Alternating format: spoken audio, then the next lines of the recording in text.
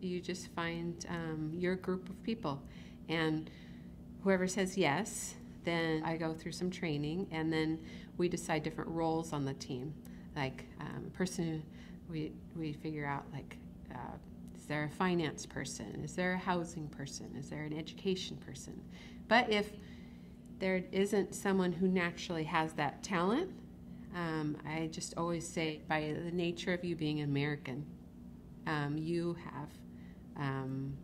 you know what to do. You just know the system, and and how to find out resources. So each team has like a health person or education person, finance person, housing, and then I just say that person doesn't always have to do everything. The team helps out, but at least a person that keeps track of the information.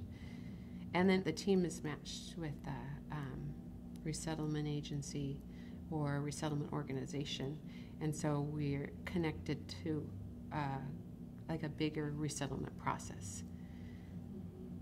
So you're always directed and have helping them get their priorities for resettlement accomplished and give them a good start here.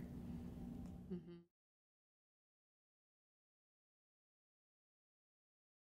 It's problem solving on the go.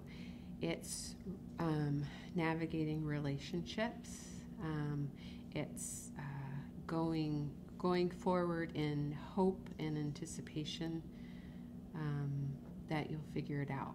So sometimes a new volunteer will say, well, I don't know how to go to social services, and so I just say, I didn't know either. I just took the refugee family, and then we just went, and and then in hope, we just hopefully anticipate that our questions will be answered. But then I got to know the system, and so the next time I got to know it a little better and a little better.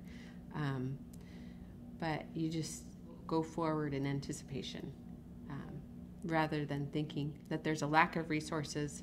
That's the belief that there's enough resources to resettle this family in their community. Whether it's by the government resources or faith group resources or just neighbors. But I believe every family, wherever they resettle, there's enough resources to resettle them and help them create a home.